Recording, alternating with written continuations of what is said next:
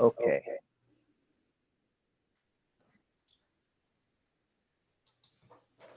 Welcome to the February meeting of the W3C WEBRTC Working Group. We're going to have a 90-minute meeting this month, and then we'll go back to the usual 2 hours in the months ahead. So a reminder of the IPR policy: we abide by the W3C patent policy, and only companies and people that are listed on the status page are allowed to make substantive contributions. So today we're going to cover WebRTC SVC, which I will go over, and then multi-capture, which Alad will talk about. Our future meetings are on the third Tuesday of the month. So the next ones will be on March 15th, April 19th, and May 17th, starting at the same time of 8 a.m. Pacific. So hopefully we'll see you folks for the next couple of meetings as well. So a little bit about the meetings. We have the meeting info up there, and the link to slides is on the wiki. We do need a scribe, somebody to take notes on what has happened. We are being recorded, and the recording will be public. So do we have a volunteer for note-taking?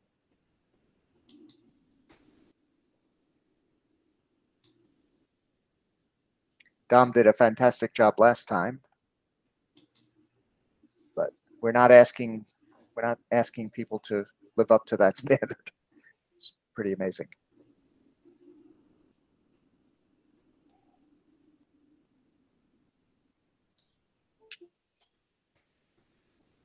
Do we have a volunteer?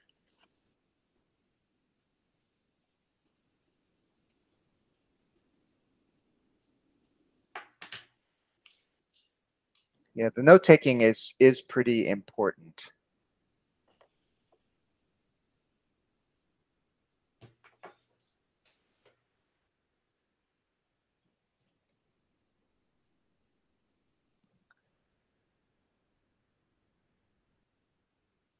We can't really go on unless we have a note taker. So we may have to draft somebody. And I'm looking at Tim Panton.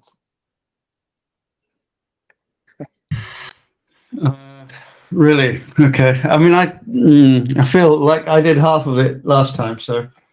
No, you did, and you did a great job. So. Yeah, and this is my punishment for that, is it? Right, exactly. We'll punish you until you do a bad job. Yeah, I could do that. I'm slightly hesitant because I'm really stunningly ignorant on both of these, so I don't really understand what's going on. So, well, how about that? Actually, may be good because all you really have to do, I think, the essential thing is just the decisions we make, and I think we'll just outline them and tell you, hey, we have made the following decision if we make it. Okay, I'll do that, and I don't think if it's all right, I won't use the IRC channel because I think that slows me down even more. Yeah, I think that's okay. Yeah. All right. Thank you very much, Tim. All right. So if you don't understand the decision, ask again, because if you don't understand it, probably many others don't understand it either, and then it's not really a decision. That's right. That's a good point. Keep us honest. So let's try to be really clear about what decisions we make. Okay, the W3C Code of Conduct, we operate under it, and let's try to keep the conversations cordial and professional. So a little bit about some meeting tips. We may run a queue. I don't know if we have that many people, but if so, type +Q and -Q in the Google Meet chat, and then we'll try to manage and give everybody time. Of course, the headphones for the echo, and wait for the microphone access so we can actually hear you. So thank you. I don't think we'll be using poll today, but so just a reminder about document status. We're trying to be clear about that. Just because something's in a repo in the WC doesn't mean it's been adopted. We actually use call for adoptions to do a formal look at the adoption. And editors' drafts don't represent working group consensus, but working group drafts do. And it's possible we'll sometimes merge PRs that lack consensus, but should have a note to indicate controversy. Okay, so for today we have WebRTC SVC and multi-capture, as I mentioned. Because we only have 2 things on the agenda, we're giving people a little bit more time. So on the WebRTC SVC, we'll go until 8:45, and then we'll move over to Alad and go to 9:20. All right, so WebRTC SVC. So we're going to try to cover 4 issues, and then I will just give you a sense of a PR, rather long PR that I submitted to try to address 57, 58, and 59. But we won't try to get consensus on that because it's too big. We'll just let people review it in GitHub and try to figure it out. So we're going to start with 49. And so folks may have seen there's an API called Media Capabilities that has added functionality for scalability modes. And so the question is that redundant with Get Capabilities, which is in the WebRTC SVC API? So now there's a bigger issue, 95, which was, I think, filed in WebRTC Extensions, which is overall about Get Capabilities in the entire WebRTC API, but we won't be talking about that at the moment because there's some other associated PRs with that one. So the only question we're trying to answer right now is, do we need, in fact, sender.get capabilities, or can we get everything we need out of media capabilities? That's kind of the question. So basically, this media capabilities API now includes something called configuration.video.scalability mode. As I'll describe, you to give it a bunch of things to get back the info on the scalability mode. You need to put in the width, height, bit rate, and frame rate. And I'll show you what the API surface looks like in a minute. But basically, you input these things in configuration.video, and then you get back whether the scalability mode is supported, smooth, or power efficient. So you call navigator.media capabilities.encoding info on that configuration. And basically what you do is, if you iterate over all the scalability modes, you can get info on essentially on the capabilities of the encoder. So I don't know, it's a little bit of an eye chart, but hopefully people can see this.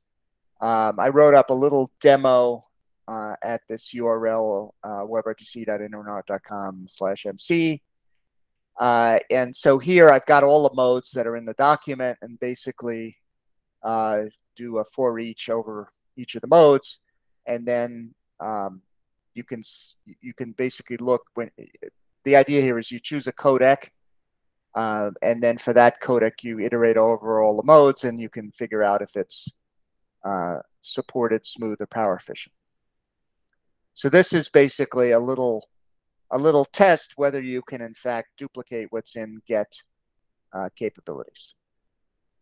So so a few little weird things about it. You have to put in the width, height, bit rate, and frame rate. And of course, in WebRTC, you know, these things, the bit rate and frame rate can change, right? They're adaptable. So you don't really know, like, what is maybe I know what max frame rate was, max bit rate, but what is the bit rate and frame rate at this moment, right? You don't really know. So that seems a little odd. You do have to, but they are required, so you do have to put them in. And the question is, do they matter? For example, if you put in what you thought was the max frame rate or max bit rate, could you get a different answer if it was less? Right? Or do these things make any difference? Can you put in an arbitrary value and still get your answer or not? So that's a little interesting. Or if they did matter, would they only matter for smooth and power efficient, not for supported? Now, the other thing is the content type. I just put in video / the codec, like video / VP8 or VP9 or AV1 or H.264. But the question is, what else goes into the content type? And I'm thinking of things like your profiles. We'll talk a little bit more about this later. And does that matter? Like, would I get a different answer, for example, if I put in H.264 with a different profile? Would I get a different set of scalability modes being supported? So just observing this and playing around with it, the other odd thing is that media capabilities currently returns a superset of the scalability mode values returned by sender.get capabilities. That is, doing this little iteration and calling get capabilities, they don't return the same set of scalability modes, which is a little bit odd because we're basically talking about, I think, the same thing, which is what's supported in WEBRTC.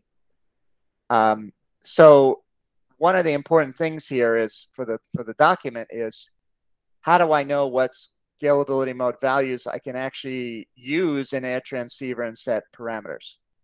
So the whole idea of discovery is I only return a set of stuff that I can actually use in the APIs in WEBRTC. I think that's what we're looking for. And if I'm going to get an error by putting it into these APIs, then that probably shouldn't have been returned in discovery. So when you say something, the meaning of the word supported should mean that it actually works in the API, and the WEBRTC API in particular. So another question is that always true? For example, if I call it on, if I got an answer that something was supported at a given width, height, bit rate, and frame rate, and I call the API, do I have a reasonable expectation that it'll actually work, or not, or could it fail because the width, height, bit rate, and frame rate changed? That's my question. The other thing, which I'll note in a minute, is that L1T1 is not a valid scalability mode in any of the APIs. So there's a question about whether that makes sense or not. So let me just show you the results here. So basically, what I'm going to show you is a bunch of slides that compare the results from media capabilities with that from sender.get capabilities for different codecs, so you can see what the differences are. So here is H.264, and all this is it's a screenshot of the little test that I wrote. So for media capabilities, it says that H.264 supports L1T2, so 2 temporal layers and 3 temporal layers, and that's about it. Nothing else is supported. But if I call get capabilities, I actually don't see any scalability modes for any of the combinations like packetization mode, profile level, and level asymmetry. And by the way, all I was putting into media capabilities was essentially what's in the MIME type and in the get capabilities, so video / H.264. And I guess it's conceivable, at least in get capabilities, that you could have different answers for the different values of the level asymmetry, packetization, and profile. But I didn't try that in media capabilities. So anyway, there's a different answer here. There are more things available in H.264 under media capabilities, but at least my understanding, and correct me if I'm wrong, Harold, is that these things are actually, the scalability modes are actually not supported for H.264. I mean, they're supported in the Johannes, can you answer that yeah. one? Sorry, I didn't get the last question about. Yeah, so it's saying media capabilities saying that L1T2 and L1T3 are supported. But if I put this into air transceiver or set parameters, would I actually get that? I don't know for now. So I think it's very good that you made this investigation. So these numbers come from currently sender get capabilities and the media capabilities use different sources. Like it's 2 more or less hard-coded lists, and these should of course be synchronized at least so that they return the same information. Yeah, so it looks to me, just my hypothesis is that the media capabilities is returning. So Chromium does support L1T2 and L1T3 in the encoder. So for example, in web codecs, you can get these. But my understanding is that in WebRTC doesn't support it, so it's a higher level thing. Yeah, I would think so as well. So when because I added things in media capabilities, and then I talked to those that I believed knew like what was the correct answer, and I didn't really at that time know like what was really what you actually could set in WEBRTC. It was more like a low level. Okay, what is like, okay, makes sense for the encoder. Yeah. So basically, media capabilities is returning what's supported. It's basically returning the set of things that are supported in web codecs instead of WEBRTC. I don't know if that's actually a useful thing, like whether a type of web codecs makes sense. I think it probably doesn't, because we already have an API for support in web codecs, so we don't need that. But anyway, so that was a difference I saw. For VP9, it's again similar, because get capability says only L1 T2 and L1 T3, and then you get a whole bunch of additional things in VP9 in media capabilities. So like it says basically advertising spatial support. So you can get like L3T2 and L3T3, and then a whole bunch of the key modes are supported in media capabilities as well. And again, I think this is everything that the encoder can do, but I think so you could get all this stuff with web codecs, but I don't think you can get them with WEBRTC. And then AV1, it's closer, but one thing here that's interesting is, so in media capabilities, you find out that you could actually get the S3T3 mode, which is kind of this weird simulcast mode where you're actually sending simulcasts on the same SSRC. And you can also get L2 T3 key, and those are not those two are not advertised in sender.get capabilities. So I can, so what I would probably make like a seal, just maybe like reducing the set of supported scalability modes for media capabilities, making them the same as return. Well, I mean, the question would be, to begin with. Yeah, if you you could do that, or I'm just interested, like if I set S3T3, would this actually come out in WebRTC? I haven't actually looked at the bitstream, so I can't tell you if it will. But that would be kind of the test, as if that bitstream actually came out in WebRTC. I would say that it probably won't, but it's just a matter of wiring up a few things to actually make it happen. The Chromium implementation right now, I don't think is in any way spec compliant or complete. So I don't think we should necessarily use it as a reference. A lot of it was quickly hacked to actually see how the API would work and if it would be a good way forward.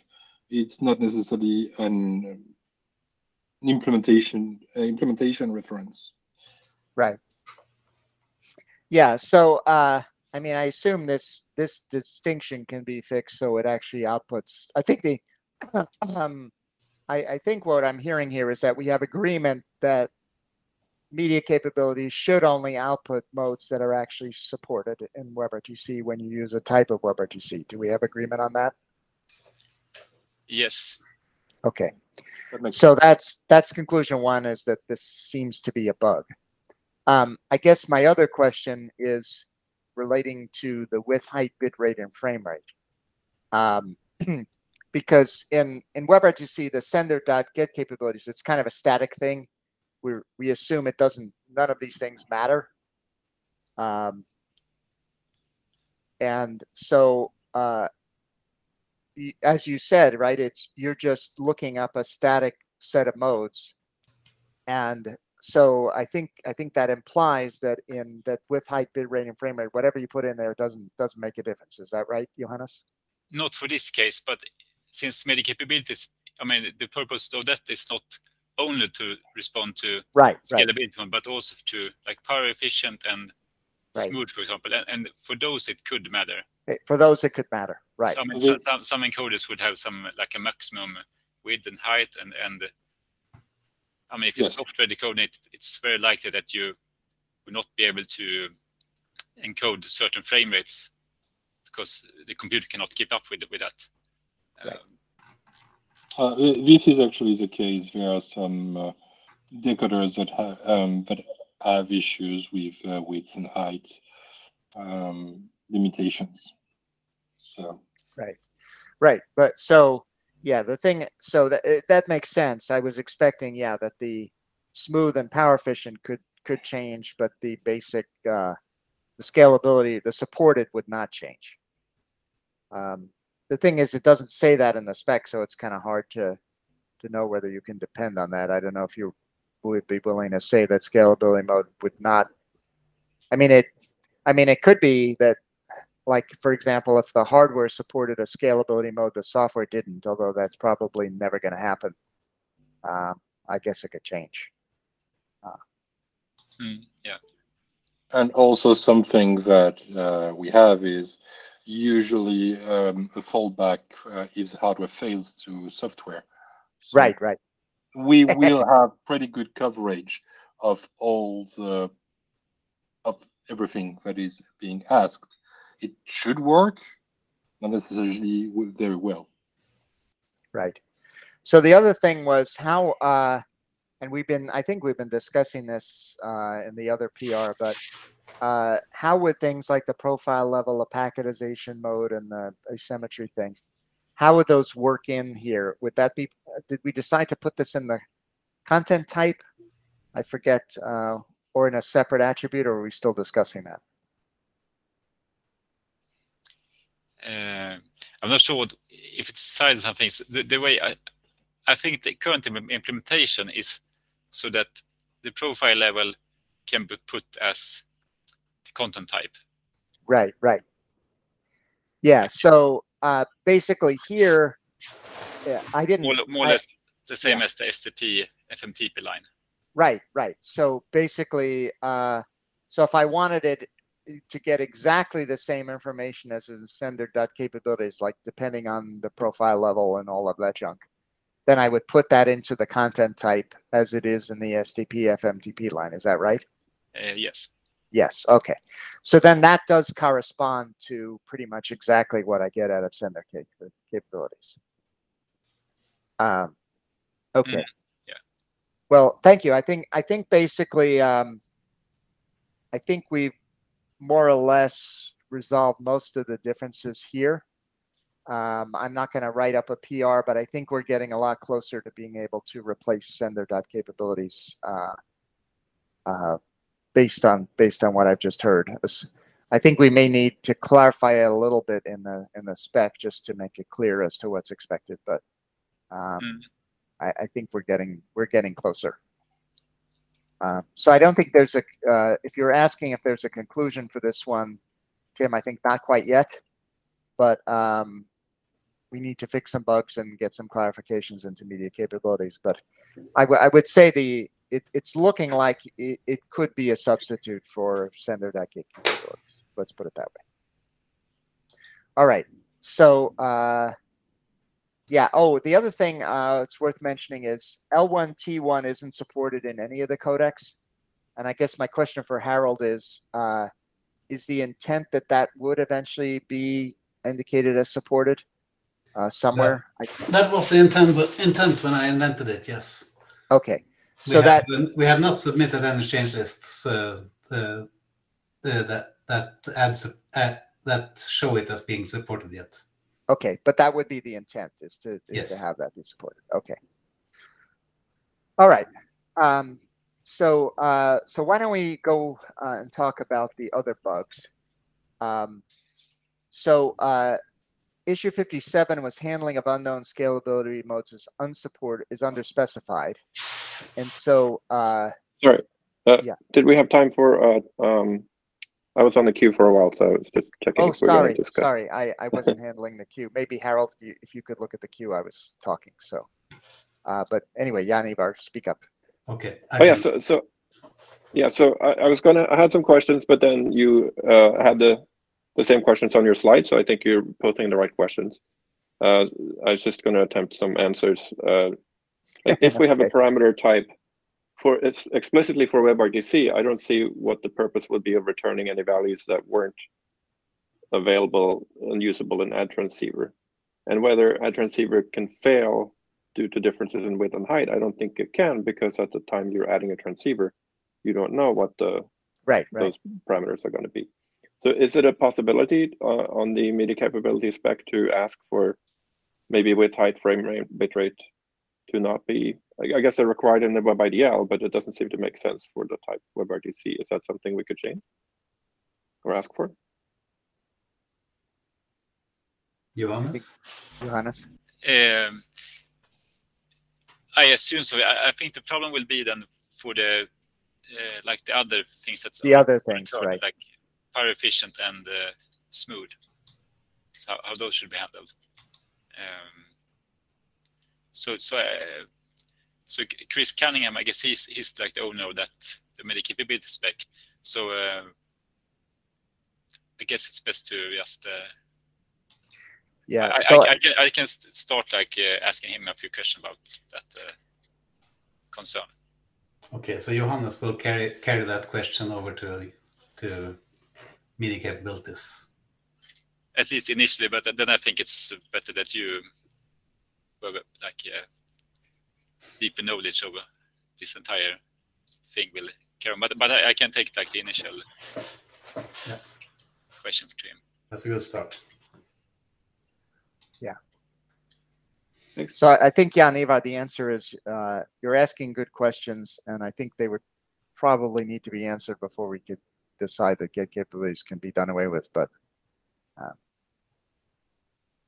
I guess we need to track the questions, and then whether we have answers. Great, Does that make sense, Jan Ivar? Yes, that makes sense. Thanks. Okay, so we're back to 57. So Harold wrote up a little test here where he's got a scalability mode of total nonsense, and then goes and retrieves encoding.scalability mode and asks what is it going to be. And at the moment, basically Chrome implementation returns total nonsense, which doesn't make much sense. So the proposal on this one is to add to the operation of set parameters if the scalability mode of any encoding is not supported by any codec and parameters.codecs, then reject with an invalid modification error. And then add to the operation of add transceivers if it's not supported by any codec and sender.getCapabilities.kind.codecs reject with newly created operation error.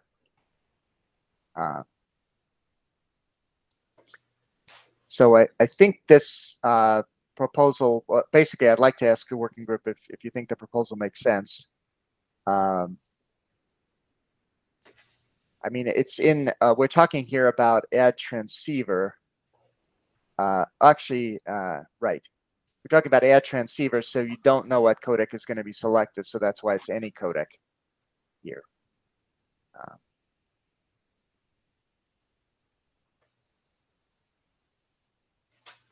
Yeah, but one note about the text here is that if we delete can you go next slide? If we delete sender get capabilities kind codecs modes, then we have to replace that sentence with an internal slot thing. But that's right. That's just editing. Right. In any case, there's a lot of uses of get capabilities codecs, just even for set codec preferences. So I'm not sure that it's something that we could say it's removed, but it's certainly an issue that we need to make sure that it's a mode that is supported by any of the codecs of the kind. Yeah, I mean, we could decide to use media capabilities to get the scalability mode, but not remove get capabilities entirely, in which case it could stay in there. One question: what would be the difference of adding a transceiver with a scalability mode that it is not supported by any codec? that adding a support, but than setting a scalability mode that it is supported by some codec, but the codec that it is finally used does not support it. Right. So we will get to that, I think, in a minute, Sergio. That's the second question. But at least for now, basically, so what this means, Sergio, is that, as you said, you can request, like you could have, you could ask for L3T3, right? And you had VP9 as your preferred codec. Yep. So if you got VP9, you could want that, but then you actually got VP8. So then the question is what you actually get. All we're saying here is you're not going to get an error. Yeah. Right. Yep. You could ask L3T3, but then at the end, after negotiation succeeds, then you should probably need to call get parameters to figure out what you got. And if you got VP8, you're not going to have L3T3, but we'll get to that in a minute. So anyway, my question is, does this proposal make sense to people? Can I write down in the decisions that 57, the proposal is basically accepted? It does make sense to me. I'm just worried that we have two different types of errors that are thrown. Yeah. Maybe that's something that is that I matches all the other behavior from the other APIs. Yeah, I think they're both my belief. Well, so no, it's different because one is set parameters and the other is add transceivers. Set parameters does typically return invalid modification, and then add transceivers typically returns operation error. So they are, like in the other aspects, they are different between the two APIs. It is a little weird, but that's just how it works today in the spec. I know really. Yep. Yeah, I just wanted to make sure that the errors were correct. And but yeah, I think they are. I'm still working on the PR, but to incorporate these both. But I think yeah, it is right. The shape of it looks good to me. Otherwise, yeah. Okay, so is it fair to ask Tim to write down the decision proposal for issue 57 as accepted? I'm not really sure if I like this, but well, I could live with that. I maybe I think that we have a fixed list of scalability modes, right? So maybe it's good. It's better to not tie it to if it is supported by any codec or not, but just to check if the mode is in the list or not. Because I will not have, as a developer, I would not like to have to check two different errors into if I can, if as we are going to do anyway, that is to know if the scalability mode is already supported when the codec is selected. I think that at least for me it will be better just to throw an error if the scalability mode is a total nonsense and it is not in the list, but don't tie it to if it is supported or not by any code, because we will have another error for that specifically.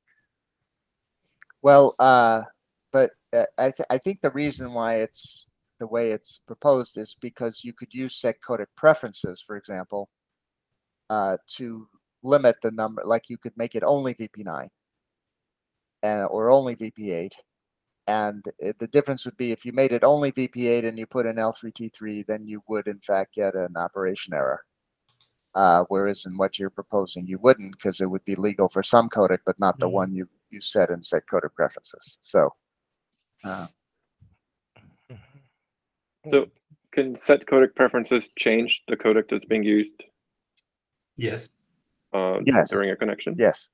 Well, you need to renegotiate, but if you do set codec preferences before add transceiver and before you have negotiation, then we should be able to detect that you're requesting something that is not supported by the codecs the user wants to use.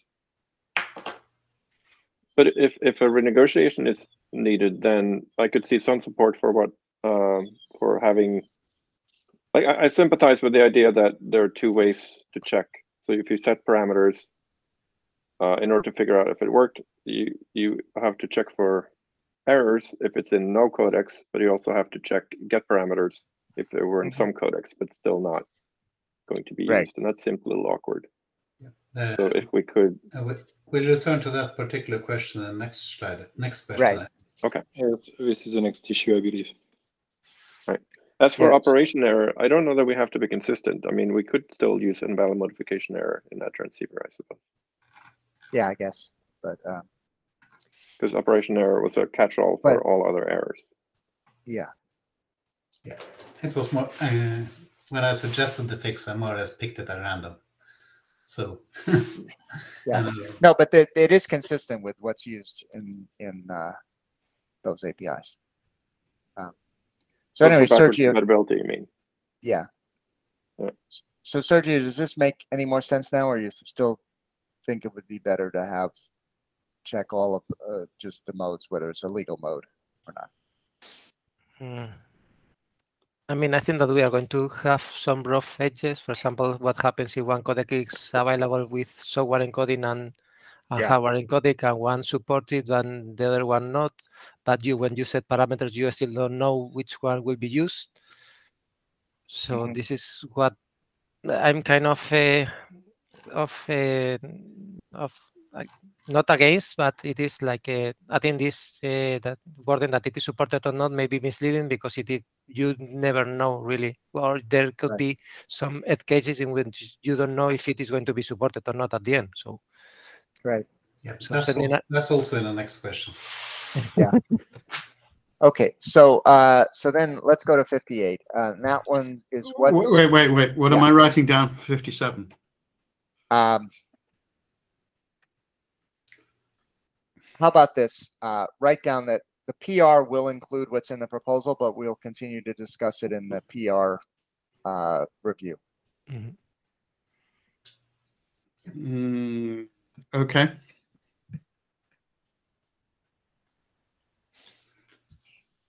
Because people like question about the errors as well, so it's possible it could change. But I'm gonna the instructions to me as editor is I will put in what's in the proposal into the PR, and then we'll continue to discuss it. Well, okay. I would say that the PR is an improvement in any case. If we want to make it even stricter, we could always do that. So I wouldn't want to block merging of it. Well, it's not quite ready yet, but okay. But, anyway, 58 is if you specify no scalability mode. So in this little test, we don't put anything into send. We put essentially we don't put anything into send encodings. And then the question is, what should the scalability mode be if you retrieve it? Currently it's missing. And the proposal is don't do that. Return the default mode of the most preferred codec. And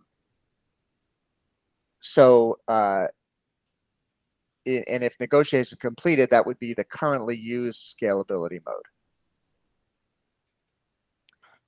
mode. So it can depend on the negotiated codec and its default scalability mode. And then presumably the default would be one of the L1, T2, or T3 modes.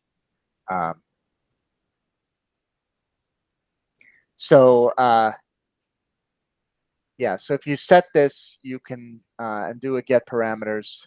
Again, we haven't completed negotiation, I guess, and that would return the default mode of the most preferred codec.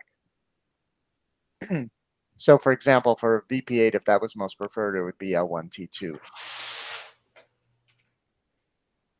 Does this make sense? It makes sense to me. Yeah, it makes sense to me. I think it's mostly the best we can do. But it is one question: is this also the default behavior for the rest of the encoding parameters? I mean, because we are not setting the mass bill rate or the other. If I mean, I don't remember the specs, so sorry for that. But if I think that the behavior should be consistent with the rest of the parameters. I mean, if we set it I think that right now is on you only retrieve it if you set it, not because what is the default value for the codec or that has been negotiated or like that. It's a little weird because I guess this came about because for VP8, right, the default is actually L1T2, not L1T1. So you're actually getting L1T2 now, Sergio. Mm-hmm. It's just you don't really think about it.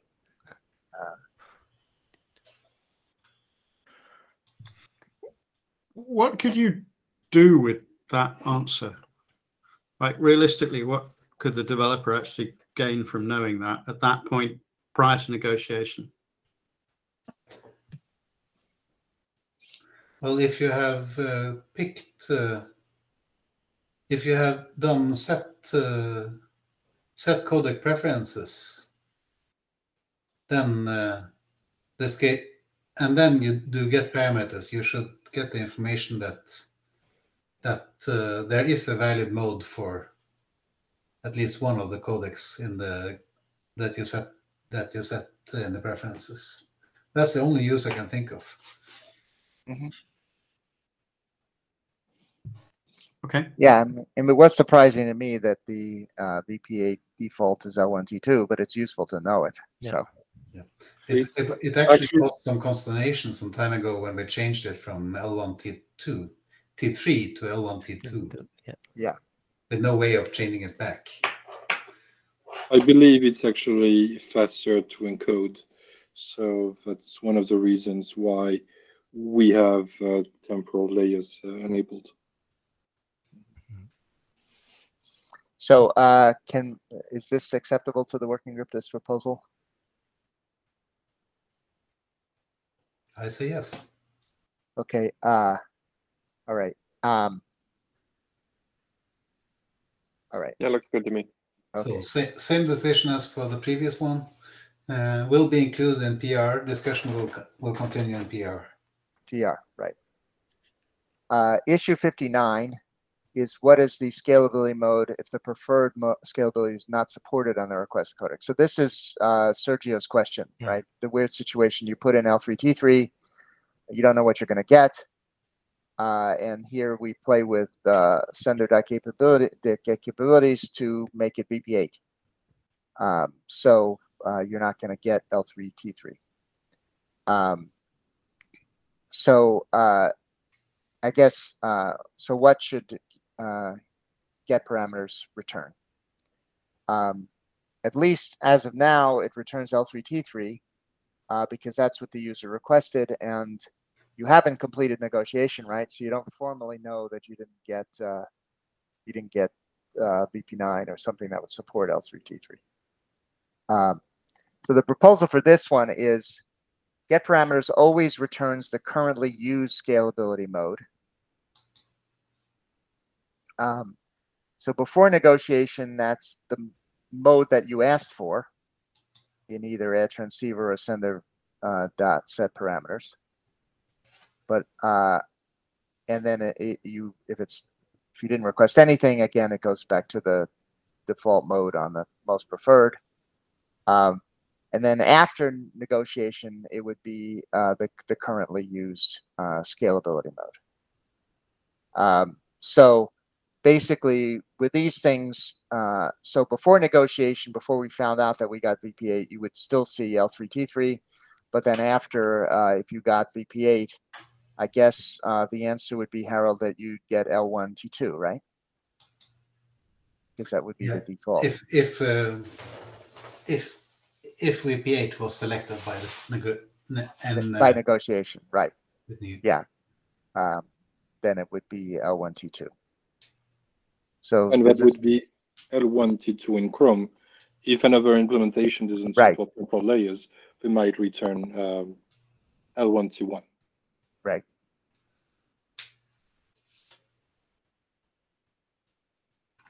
I believe that this proposal is about the same as the PR from the previous issue. Basically, get parameters returns always the mode that is currently in use, which is something that absolutely makes sense. Yeah. So do we have consensus for what's being proposed here in 59? So I have a concern here, but the way get parameters and set parameters are structured, you have to call get parameters as a basis for what you're going to set. So it's important that so after you do an iteration of this, you can no longer differentiate between what an application desired and what was just passed through from get parameters. So for what we get parameters should return here, we should make sure we return something that's innocuous and won't necessarily be interpreted later as an application preference that we now must abide by. And do we even support empty string as input for some of these? No, and also modes. Yeah, I don't think so. Right. So it has to be something that set parameters would accept. And I don't know if we've covered this before, but get parameters is synchronous, but set parameters is not. So you could actually have a race here with negotiation potentially on set parameters. But that's why we did. Oh yes, you can. I forget if we solved. Let me see. Did we put set parameters on the operations queue? I'm not sure if I agree in the before negotiation the negotiation is completed. I mean, do we have to change the scalability mode if it is valid for some codecs? I mean, it may not be. For example, I configure the codec in the SVU. I don't change the preference in the browser. But I only, for example, only return BP9 or AB1. Let's say AB1 that has more scalability modes. Why the Chrome has to change the scalability modes when at the end is going to be supported? And again, because if I do a get parameter and set parameters, it will be overwriting what I put at the beginning. So right. So I think that we should not change it before negotiation. I agree that that having post negotiation and updating it what the scalability mode that it is currently being used by the code is a good feature, but I don't think that we really need it before negotiation.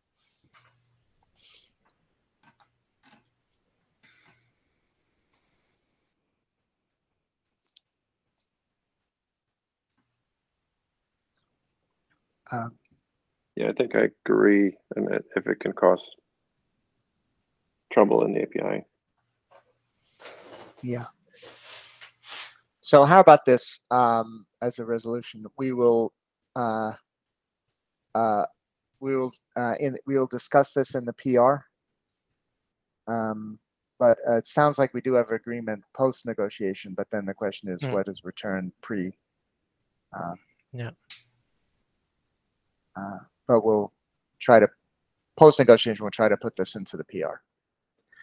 Okay, so I'm almost I'm out of time here, but I just want to point people to PR 64, which is what contains what will hopefully become the fix to issues 57, 58, and 59. I basically added a whole behavior section, which attempts to describe the behavior of adjunct receivers, set parameters, and get parameters for all of the things that we've just talked about and more. Anyway, it doesn't quite conform to what we just said, but I'll try to fix it, and hopefully people can review it, and we'll get to an acceptable PR fairly soon. Florian, anyway, you're on the queue. Yeah. Yes, I have a question regarding 59. Yeah. If we request, let's say L3T3 with codecs VP8 and VP9 in this order, would it be acceptable or possible in any way to actually have the browser use VP9 instead of VP8, as maybe we say, oh, you want L3T3, so probably it would be better to use a different codec than the first one in the list? Is it something that is possible within the specs? Well, I mean, it would be weird to have side effects, because if you wanted BP9 to be preferred, you could certainly set that in set codec preferences, right? But if you didn't, I think it has to assume that you wanted it to be that way for some weird reason. I guess, yeah, it would make sense to then reorder the codecs and put the P8 at the end. Yeah. I see. Yeah, thank you. Okay. So basically, we've got this PR64. It isn't quite right yet, but we can fix it and have people review it and try to make progress. So I think we're a little bit over time, so I don't want to steal everything from Elad, and I want to turn it over to you, Elad. Okay, thank you, and no worries. So I imagine my mic is working correctly? Yeah, it is. Perfect. I'm here to talk about multi-capture, a case where basically, instead of just capturing one tab, one window, one screen, you want to capture a few of them. And there are, one slide backwards, please. Thank you. Let's discuss about a couple of use cases. So use case number one, maybe you recorded a couple of those, and then you just want to later mesh them all together into one kind of video. So you're capturing a couple right now. Maybe you're doing that for compliance purposes, right? Like maybe you need to show that everything you did is always captured and you can always reference it later. And if you've got a couple of monitors, you still want to do it on all the monitors. And maybe, and this is the case that's most interesting to me personally, maybe you're teaching something and you're capturing a couple of tabs or a couple of windows, and you're streaming them all upwards to the cloud, and each individual student actually chooses which one to get back in full resolution at any given moment. So you're streaming a couple of things, and there are separate streams, and the user just multiplexes each user separately. But this is besides the point. Next slide, please. So the can you do that now? And the answer is yes, you could, but there are going to be a couple of problems with the way you would do that. So currently you would call get display media, and you would have to either ask the user ahead of time, okay, so how many of those do you want? And then you would have to call get display media that many times. Or you could make the user press, I want one more every single time. And that would be necessary because you would need a new activation, and you would also need to know that the user wants one more. And when that happens, you're also kind of burdening the user with the task of remembering what they've already selected. So you can imagine that if they're trying to select, let's say, 3 or 4 different things, now they need to know, oh, I chose the A, then they get prompted to choose it again, they choose B, and then they kind of need to choose C, but wait a second, they're not, what if they're not labeled like that? What if it's not A, B, C? It's like dog, cat, and pigeon, right? Like you're not easily gonna always remember which you've already selected. So this is a suboptimal user experience. It's a suboptimal application experience. Nobody benefits here. Next slide, please. So what if we could solve this? And this is just one possibility, but we could discuss others. But what if we just had another function next to get display media, and it was called get display media set. And when you call that, each user agent would choose their own UX, but I just threw together something that Chrome could use. What if you just had checkboxes, for example, and the user could choose as many of those as they wanted? And as you can see here, it's patently obvious which ones have already been chosen or not, right? So before you actually press share, it's kind of difficult to choose the same one a few times or to forget one of those, because you can see a holistic picture of everything you've already selected. Now, this is UX. This is not necessary. We don't actually mandate that, but it would be possible with a get display media set approach. And obviously, all of the other problems would also be taken care of. So only once user activation, user cannot forget what they've already chosen. And they can also look and see, does that make sense as a whole? All of them together. And overall, a lot less user clicks, so applications are going to be happy. Yes, Tim? Yeah, I really don't like the use of the word set in that context. Certainly not at the end. Sure, but the name is the name is just for illustration. It doesn't even have to be a new function. On GitHub, I suggested that we could actually do that as an extra parameter for get display media. I think that deciding exactly the shape, like the name or something like that, comes after deciding that this is interesting and that we want this. And then we can discuss how it is going to look like. Yanivar? Yes. Yeah, I have also reservations, but I can express them at the end. It wasn't specific to. But yeah, I also share we wouldn't want, you could add an option. I would agree if we wanted this, which I'm not agreeing to necessarily, but if we wanted this, we could add an options argument to get display media for sure. I think that would be better. Okay, so as I mentioned, if now is a good time, then I would say that on GitHub, my initial proposal for this was to add another parameter. And the parameter would be the max number of streams that you, the application, are able to handle, right? Like you don't want the user choosing 20, that's of no use to you. And by default, we'll just pretend, by default, you get 1, which is the current behavior. And then we say, okay, if you've not specified an explicit default, we just return 1 promise that resolves into a media stream. And if you explicitly choose 1, or I'm sorry, if you explicitly choose anything more than 1, then you get a sequence, and the sequence is kept at that many entries, but the user could still choose less. So I agree with all that, but I don't believe I agree with the use case is reward solving. So maybe I should state my objection here, and that I don't necessarily. So I have a question: how many captured surfaces do you think a teacher would set up this way? I would say it's really like up to the teacher on average. But if it's like 3 or 15. I don't think that's so my concern, like I could really not hazard a guess here. No, well, I'm trying to get a sense of the problem that needs solving here, because I don't see a problem that needs solving, because I worry that this is a case where an application is creeping into browser UX. So if I'm not a teacher, but I would imagine if I had 3 groups, A, B, and C, and I wanted to give each one of them a captured surface, it would be very important that A gets what's intended for A, B gets what's intended for B, and C gets what's intended for C, and that they don't get mixed. So an application, I would imagine in content UX where you click on A, and then you get a picker, and you specify what's for A, and then you close the prompt, and then you pick B, and you repeat the process, which already works today.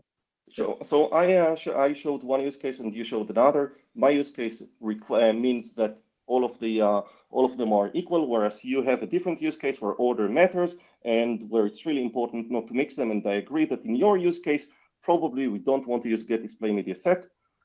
We probably want to use get display media, and the application should probably also show that the teacher later, hey, by the way, this is what you chose for group A, that's for B, that's for C, here are previews, would you like to start sharing remotely? That's your use case. I'm not aiming to solve absolutely every single use case that exists. I think that I've shown some use cases that are compelling. And I really don't see why it would be better to force an application for a teacher that wants to share 3 or 4 different tabs or 3 or 4 different windows to keep on forcing the user to come back to the application, click I want to share one more, then try to navigate both the list as well as everything else and find. And I would challenge you to tell me why you object to this API, not on the merits of this particular use case, not on different use cases. Well, I don't think we need to solve this problem. I don't think we would implement this because this is easily solved better, I claim, with existing APIs, because I don't see that the user is necessarily burdened by being able to multi-select in the browser prompt. I don't think they think of a browser prompt as different from other UX. So they can already pick this. And I think we've already solved, we're in the process of solving prompt problems where the application can already pick a default category. So the prompt can already open, I'm assuming we're sharing tabs. So it could open with a list of tabs. So there's going to be. I'm sorry to interrupt you here, Jennifer, but this is not true. We have not reached consensus on that particular thing. We've been discussing it for several years, and I see no reason to believe that we will suddenly reach consensus in the near future. I hope we do, but we cannot assume that. No, I don't mean to assume it, but I think that is the avenue that I would follow. I think that's much more likely to reach consensus than this proposal.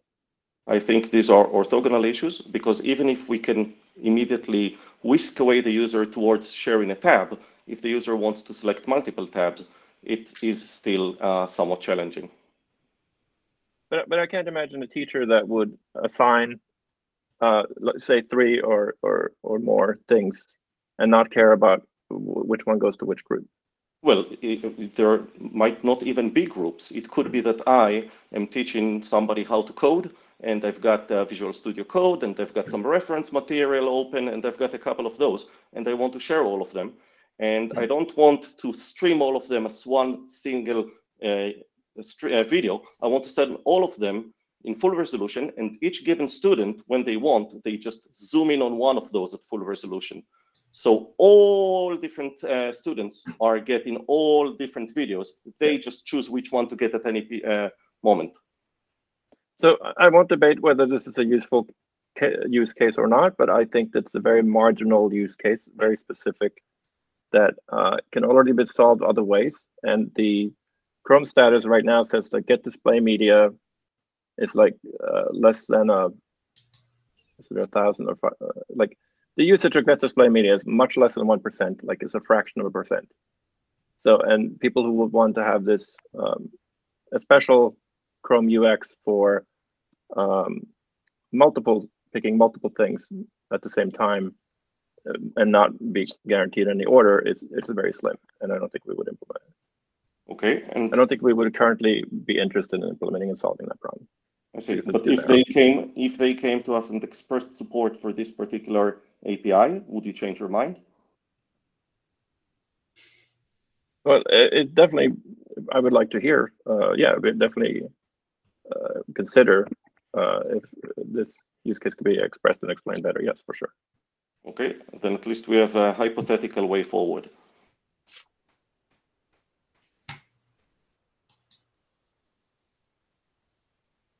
Anybody else on the queue? Okay, so I just want to add that I see a point in this use case. And the fact that you can't control which order the streams appear in is a bit of a pain, because then you have to figure out some way to identify which one is which for the use cases where that matters. But that's a different set of problems. Capture handle might solve that, for instance. I do think that one aspect of this would be useful, which would be to highlight ones that were already being captured. I mean, I think I can definitely see, like, if you want to capture 2, knowing what the one that you've already captured is has some merit. I think from my own practice, I can't think of an instance where I wanted to capture more than 2. But yes, it would be nice to remember whether I'd captured the slides or the notes or whatever it was already. So I can see merit in like somehow indicating that you've already captured this one, so there's no point in you capturing it again. But I don't see personally don't have a use for capturing multiple in one operation. That's a good point, but that could be done today without any new API, I think. So, yeah, you could only highlight. Well, you might want to hint to say that this is what you were going to do. I think that this is a good idea, but this is not an idea that requires new standards. It is possible to make that change, and I've heard that idea before, and it could happen. With regards to what Harald said about, yes, it is a pain point that we don't let the user order this. So first, we could amend that. Like, we could say that the order should be influenceable by the user, or if we just return all of these, as Harald said, capture handle works, but also it could be that the application that gets all of those just lets the user seize them, lets them through previews, lets the user reorder them, and then stream them later. And even in that case, we still save a lot of clicks by allowing the user to select all of them all at once.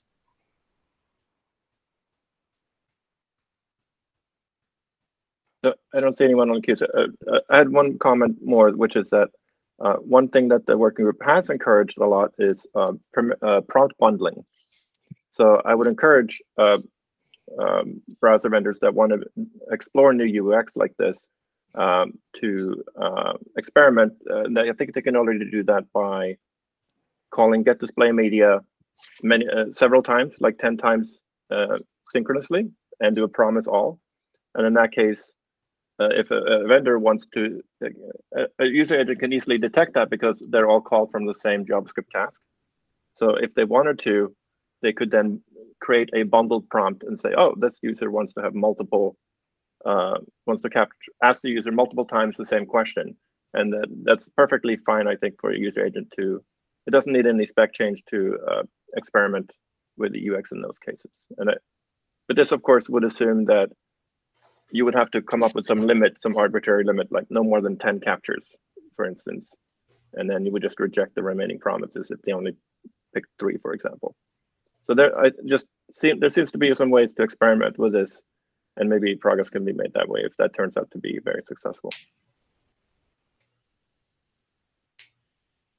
It's not clear to me what the barrier to entry to very successful would be. And also, when we spoke about this out of band, you and I had some problems with that, but it's going to be a bit difficult to discuss all of those details in video. I think it's better to continue that on GitHub. So if you want to suggest that option on the GitHub issue, I would love to answer it there. Sure, I think I added that comment already with promise all, or did I not? I can do that if I didn't, sorry. I thought I did, but I'll double check. Okay. Next slide, please.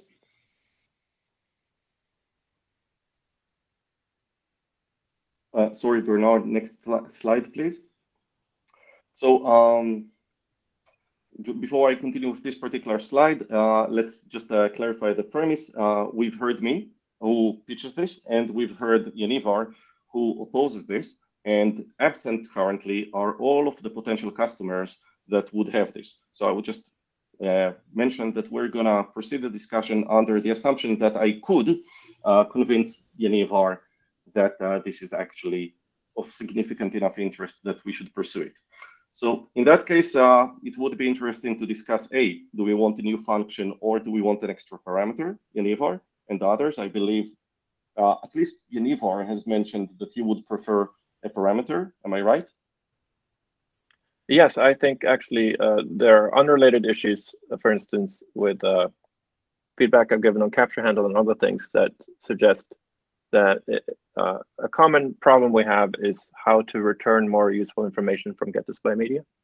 And one of them actually might ironically be to pass in a controller object, which suggests also having an options object, a secondary parameter to get display media.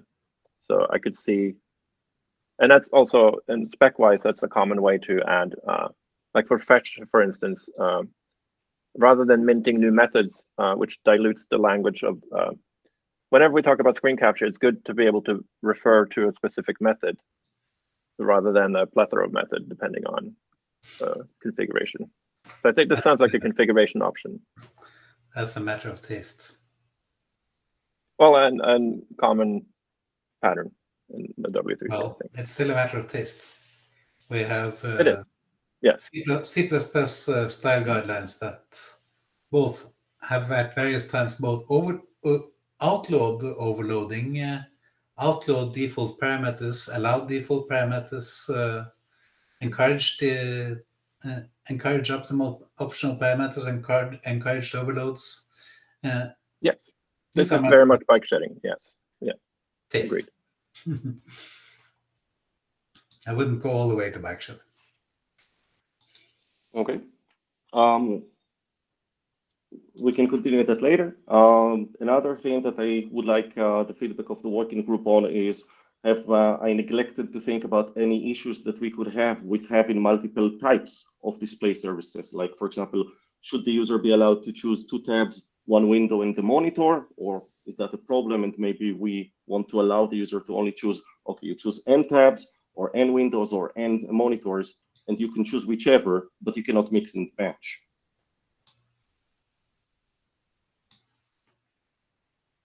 And if nobody speaks, I will assume that there are no issues either way. I do see an issue with outlawing mixing, in that if I want to show you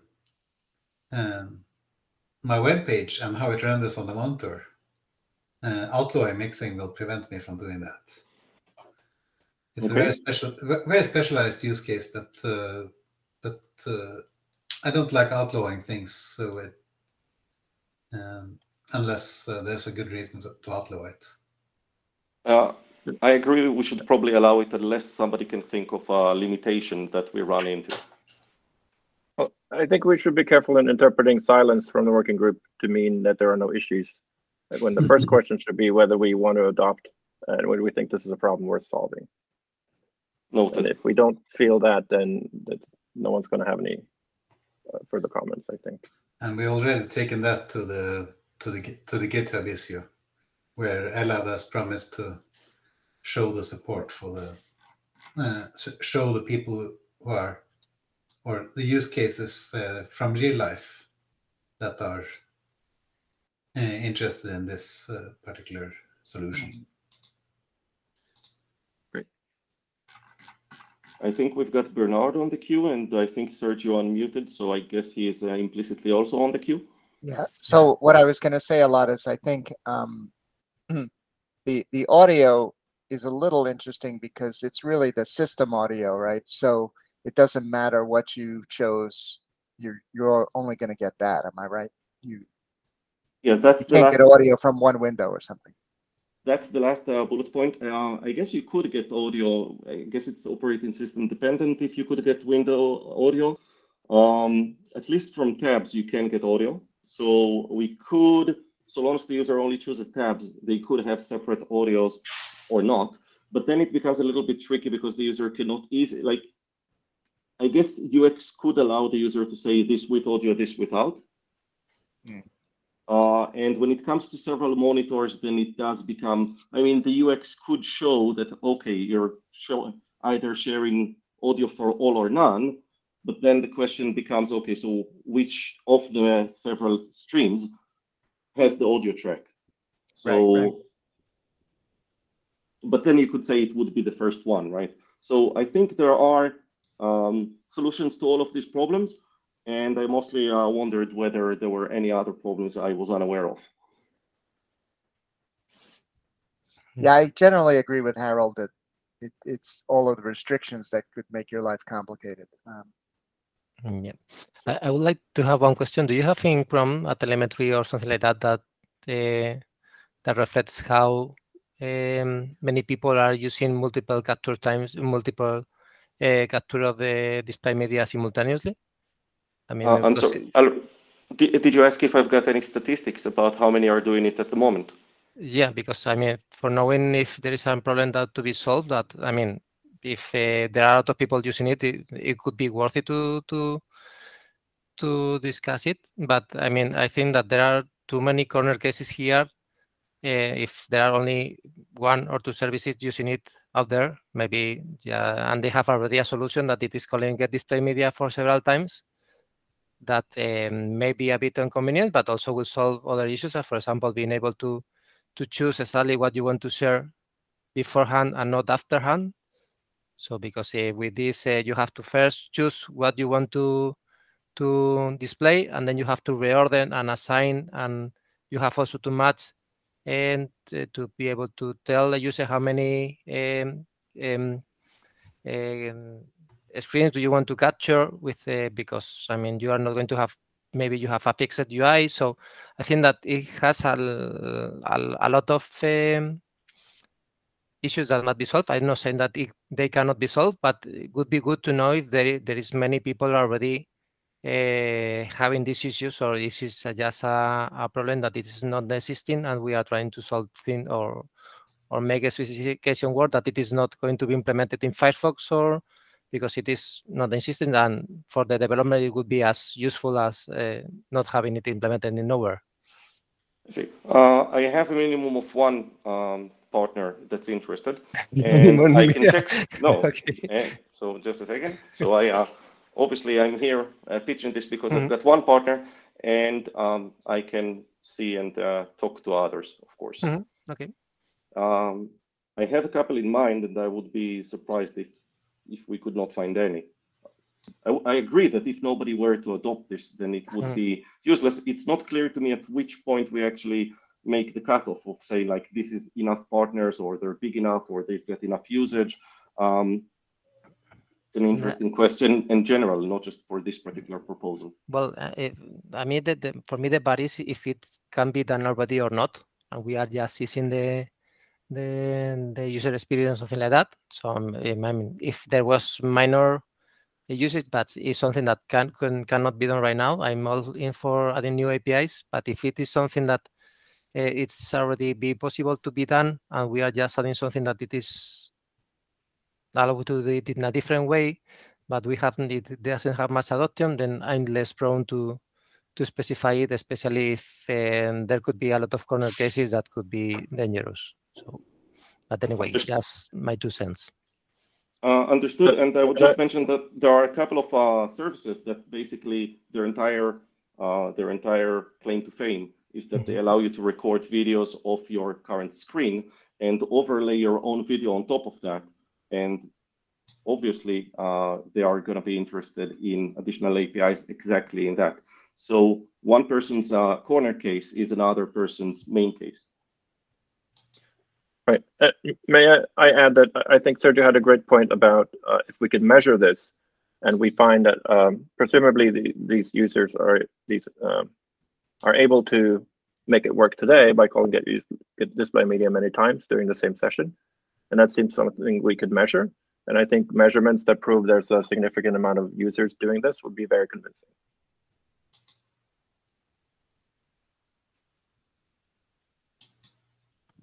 Understood. If I can come up with these measurements, I will. I think it's more likely to that I would come with testaments of interest from parties that want to use this. Okay. Yeah, maybe I should be more blunt and say I think if we measured these things, I don't think the numbers would support the use case. Sure, but then my prediction. But, yeah, but so I would be very convinced by those numbers if they were easily predictable, but I don't want to create work for anyone. It's always difficult to say how much of something does not exist because it's too hard at the moment, and the new API is going to shift that, and how much it is just a corner case. And I agree. I don't think that measurements are going to be very interesting either way, and that's why I would actually prefer to proceed by getting new support testaments of support. So I have Tim on the queue.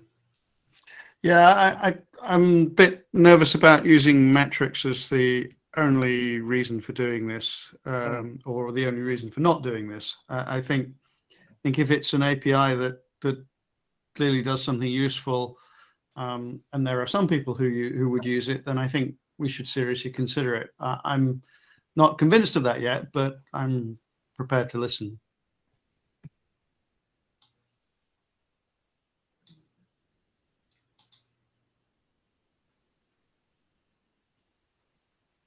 That's all for me. Okay. Okay. Did we resolve anything from that? So what do I write in my notes? That's what I was going to ask. We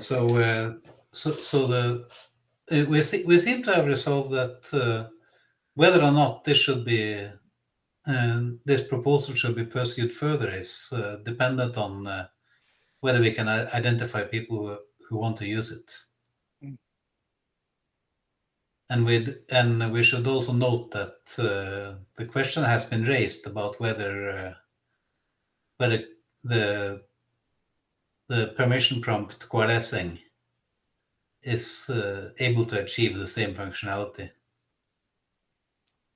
By the way, I've just thought about another use case. and this one is specifically for Bernard. Imagine that the user captures multiple different documents, right? All of them belonging to Microsoft Office.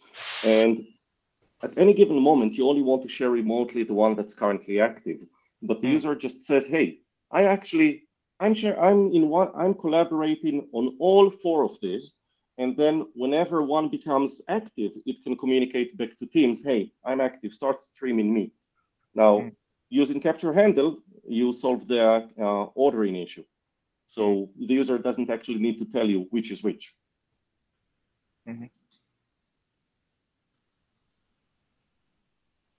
Yeah, I mean, some of these things,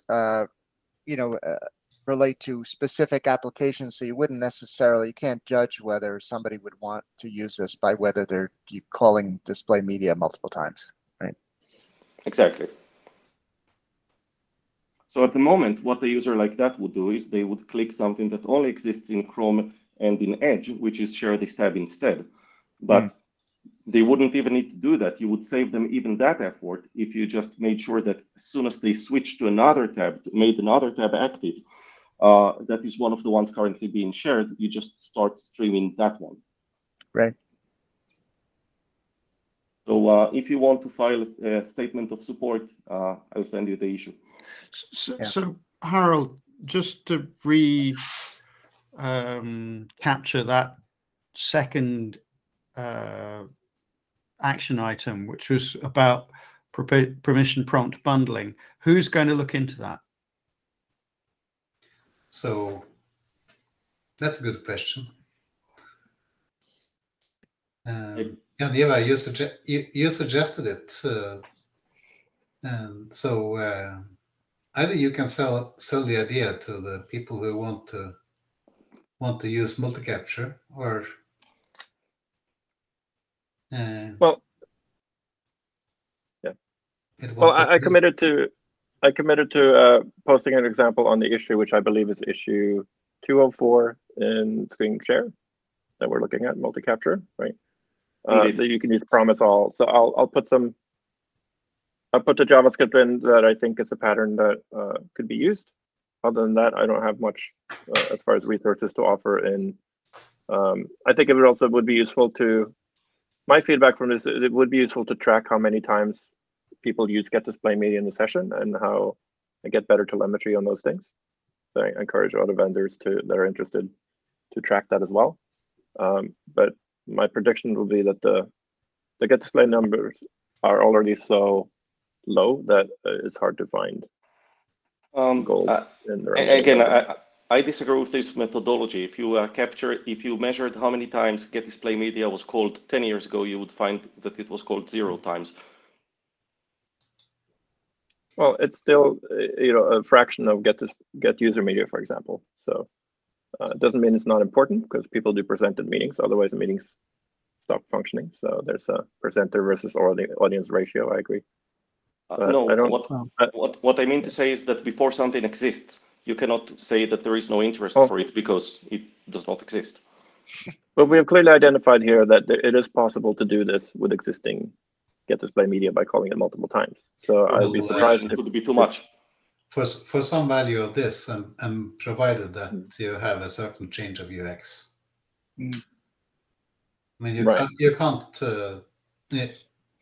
The calling multiple times requires that you have a cap on the number of things you want to capture, and that you have some sane way of signaling that yes, the user selected N5 and not sure. Well, and now, sorry, I'm confusing things. That was my idea of calling get display media multiple times in parallel. Yes, then you need to have some kind of cap. But an even simpler approach would be you just call get display media once and allow the user to drive the process and click the button again. Very manual setup, but I don't think manual setup and this sort of pressure to save clicks here is necessarily correct, because there's so much complexity here. There's like audio. We talked about whether or not you want audio for each thing. So I don't think that's an unreasonable amount of effort to set this up. But it is possible to set up today. And we could measure that. No, but there are use cases that were simply not feasible. So if we take, again, the idea of one tab has a video conference and 4 other tabs have different documents, then at the moment for Chrome and Edge, if we looked at our statistics, we would find that the user, an application would just ask you to share once and then rely on the fact that you're going to manually press share this tab instead each time, because it was just not feasible to call get display media 4 times, let you choose all of them, and then start choosing which one to relay remotely based on which one is active at any time. That was just not a feasible user journey. But if you make it possible, it could be that they would start using it. Yeah, I think there might have been times during this actual meeting when we would have used something like this. Like, for the demo of media capabilities, I probably would have put another tab, but it's just too much hassle to switch tabs. So it didn't bother.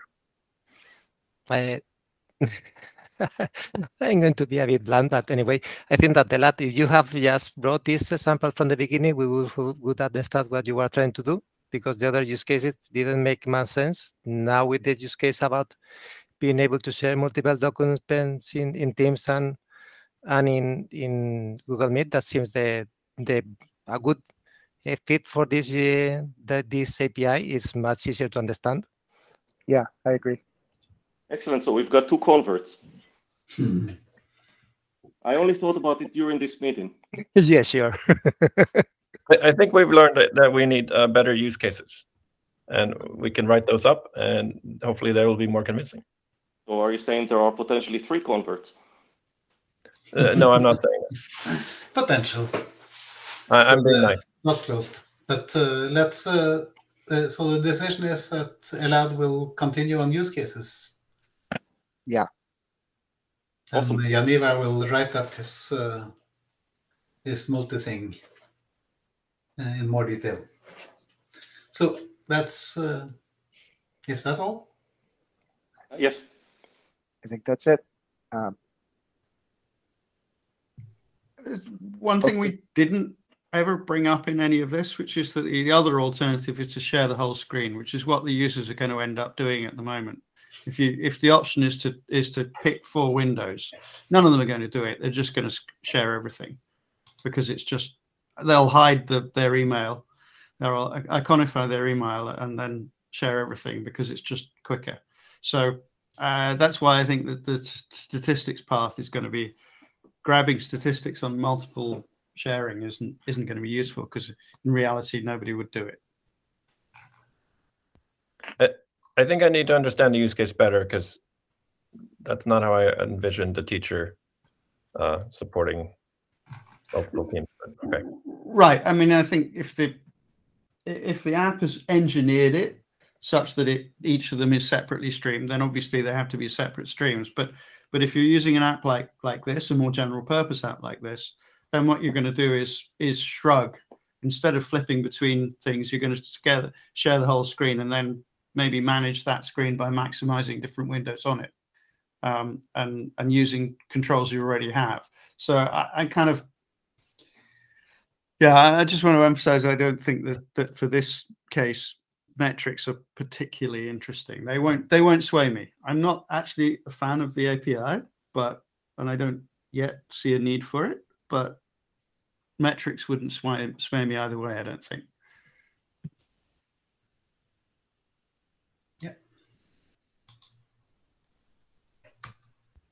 We have Regio on the queue, I think. Right. Yeah. Sorry. This is not with the multi-capture, going a bit out of agenda because we are running out of time, I guess. So I just wanted. I just wanted to ask the group about some review comments on the media capture extensions PRs we have put out. It's been some time. I mean, with examples and everything, like. I think we have tried to utilize all the comments last time Harald and others have given. So it would be great, I mean, not here in GitHub, if you could just put up some comments, and if you want any more clarifications from our side, we'll be happy to put up in GitHub. So would you be willing to present this in March? Yes. I can. Okay, so we'll put you on the agenda for March. Okay, but a bit of GitHub, is it? Would it be okay? Harold and Janivar? Yeah, we can have discussion in GitHub as well. But yeah, I'll try to get the review back. Great. Get the review. Great. Thank you. Okay. Thank you. Thanks, everybody. There. I think we're out of time now, and I have a hard stop, so I'm going to leave. But okay. Take care, everybody. Bye. Bye. Bye. Bye.